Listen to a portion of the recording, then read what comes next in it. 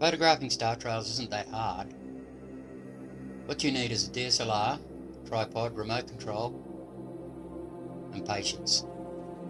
Find yourself a spot on a really nice clear night and find your south celestial pole. It'll be near the Southern Cross. Point your camera toward that. Set your camera on 30-second exposures. Your ISO around about 800 to 1000. Once you're set up like that, start taking some photographs. Take a few trial shots and have a look at them, see what they're coming out like. You don't want them too bright. If they're okay, start snapping. Set your control and sit back. For any sort of star trail, you'll want to shoot for at least half an hour.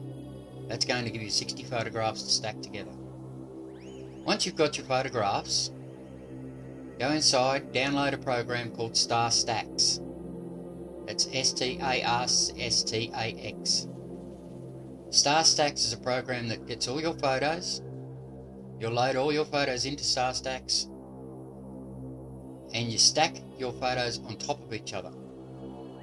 StarStax does this for you, very easy, and it produces the trail that you see what I'm showing you here now. So there's a rough guide on how to do star trails. Good luck to it, and if you do produce any, post them up and let me see them, because I love star trails and I love to see them.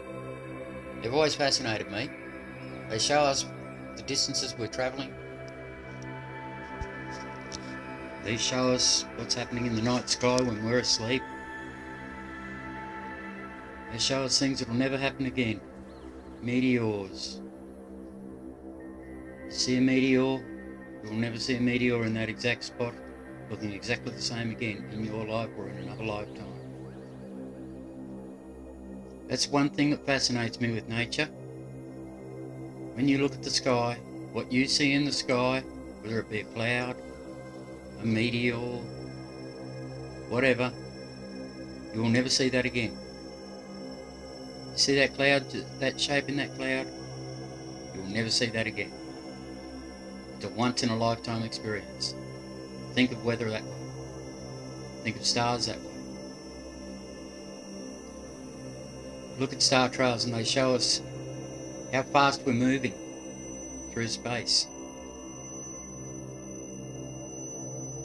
How fast the Earth is spinning.